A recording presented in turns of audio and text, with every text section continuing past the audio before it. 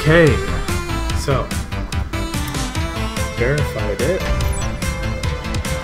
and if you're wondering why it doesn't say it's verified by me, it's because once I give it to him, he's gonna change it and fix the how it's like cut off too. Yeah, I just verified an extreme demon. Hopefully, these are all the attempts I have, including all the play testing, all the making the update, all the bug fixing, all the just gameplay fixing. I'd say all of the play testing and update making attempts are like 5,000, and then the rest is the actual verification, roughly. So yeah, this should be up soon, if it's not already, and I hope you guys enjoy it.